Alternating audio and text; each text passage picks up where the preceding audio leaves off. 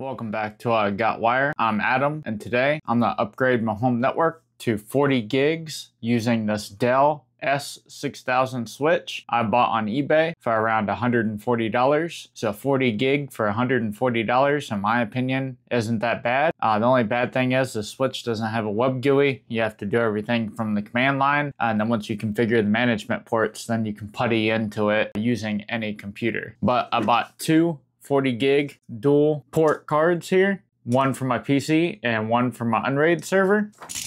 And then I bought some fiber DAC cables to go from this to my PC up here. And then I also bought a breakout cable. It goes 40 gig, and then it has four 10 gig SFP plus ports on it, so I can connect it to my switch aggregation so I can get this thing internet. So this, when you plug it in, all the ports are turned off by default. So when you plug it in, you won't see any activity lights. You have to console in or SSH in and turn the port on. And then I also found out when you use this breakout cable, you have to set the port so it'll switch to 4 individual ports, so that way you can configure each one of these SFP plus DAC connectors. So on my home network, I already created a management VLAN that doesn't have any internet access. It's just strictly for my local LAN, so that way it's more secure. So I'm gonna get the switch configured using the console cable on a static IP on my management VLAN. And I'll show you how I set that up in pfSense here in a minute on my PC. And then we'll SSH into this switch. And I'll show you how I configured port 1 to work with the breakout cable. All right, this is my gaming PC here. This is my 10 gig card that I have in it. Here is the 40 gig card. We'll go ahead and get this slotted in. So I got the 40 gig card slotted in there. And then this is the 40 gig DAC fiber cable that I'm gonna use. It's a Ethernet 40 gig DAC cable. So I'm gonna run it down and run it through this brush plate right here. That blue one is my old 10 gig connection. So we'll run it to this brush plate here, and then on the other side of the wall, we'll run it straight down to my rack. So I got the fiber in here.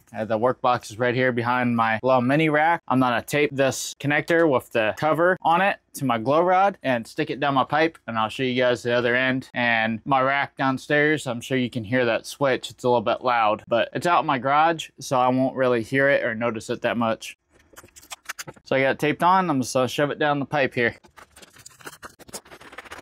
So there's my cable. I'm gonna finish pulling the rest of it down. I'm gonna do cable management and run it into the side of the rack because it's too short to follow this bundle. And then I'll plug it into the front of the 40 gig switch and show you how I configure the port to turn it on. So I got the fiber ran down. I got the side of my rack off. Don't like the cable management in there. And then this is the fiber coming out. I got it right here. I'm gonna plug it into port 2 on this switch here. And then now we'll go upstairs and configure that port. All right, now that we got the switch racked up, I got the Ethernet cable plugged into the management port, and I got the management port set up with a static IP on its own VLAN for management. It has no internet access, and the only thing it can talk to is really nothing. I can only talk to it from my main network. So I put it on VLAN 41. I named it management VLAN and pfSense here, and then services, DHCP server. If I go to management VLAN, I have it turned on, but I have a wide range here, as you can see, and I set it as 10.40.41.4. So I set up the static IP on the Dell switch management port itself. I used the console cable and set that up with its console cable. And then in Unify Network,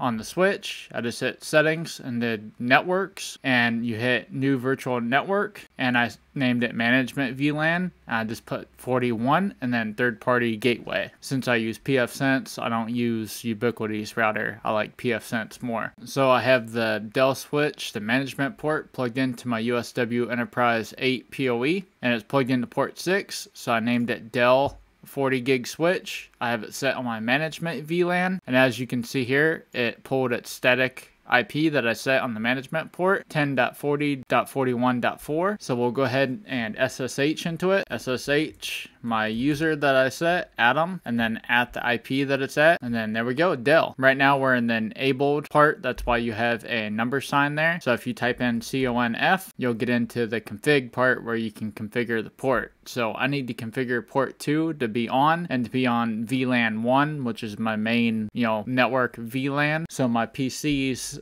40 gig connection will come up, because by default, all the ports on that switch are turned off for some reason, I guess security. But we'll go ahead and turn on port 2. And when you have the asterisk, when you're in enable mode, if you type in show interface status, it'll give you the status of all your interfaces. And this right here is my breakout cable. There is, 1, 2, 3, 4 on each one of the breakout cables. And right now I'm just using the one. It's connected at 10 gig, and that's connected to my Ubiquiti switch aggregation. And then 1, 2 here, that's the 40 gigabit connection to my PC. At the time when I ran this, it wasn't enabled yet. So I ran a command here, excuse the errors. I was doing this from a web page trying to figure it out. I don't know all the commands, but I was in config mode and then interface FO 1-2. That's port 2 on the switch. You do no shutdown to turn it on, and then you do switch port, make it act like a regular switch port, like on an Ethernet switch, and then switch port mode access. I guess that gives it access on VLAN 1. And I tried to do a command here, access VLAN 1, but I guess by default it just does VLAN 1 unless you do another VLAN. Right now we're still in config mode, so if you hit end, or if you type end, you'll be in enable mode, I believe is what you call it. And then if you right click here, click on paste, show interface status, there is port 2, it's up and it's connected at 40 gigabit per second. And I did have a static IP set for our DHCP reservation set for my PC, but since it's a new card, it got 192.168.4.33. So I'll show you that here on my PC. So I did a IP config, and here on my PC, 192.168.4.33 is its new IP address. I ran a speed test. I have 2 gig down and 2 gig up with AT&T. It's like 2.5 gig, I think. So I got pretty close to that just to make sure I had internet access. And then here on my device status, it says I am connected at 40 gigabit per second. So we're gonna run a quick iPerf test to my Unraid box. It still has the 10 gig card in it, so that's the bottleneck. So we should see around 10 gigs. So we'll go ahead and type in iPerf 3, and then you do -C, and I have a server running on my Unraid box. So I'll type in the address of my Unraid box.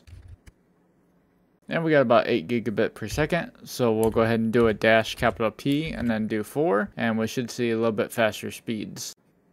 It's about the same, 8.53 gigabit per second, but once I get the 40 gig card in there, it'll definitely be faster. So like I said, if you haven't checked out my Discord down in the description, go ahead and check it out, and it'll be posted in my Discord once I get it installed. And as you can see, that blue cable there is the fiber DAC cable, and then there underneath my graphics card is the 40 gig card. So I still have to put this 40 gig card in my Unraid server. That is what this other fiber DAC cable is for, to go from the Dell switch to this 40 gig DAC card. But I'll just run that iPerf speed test between the two machines and post it in my Discord. And my Discord's linked down in the description if you want to check that out. I'll do it in this video, but this video has already ran long enough. But I'm just happy I got 40 gig networking in my home lab. Just to say that I got 40 gig, I don't even think I will come close to using that much bandwidth, but it's still kind of cool to say you got it in your home lab. And it wasn't that much. I think these cards were like 30 bucks on eBay. I found a really good deal. And then these fiber DAC cables, I think they were like 20 bucks on eBay, $30 depending on what seller you find. But if you want to do 40 gig in your home lab, I'll have some Amazon affiliate links down below for you,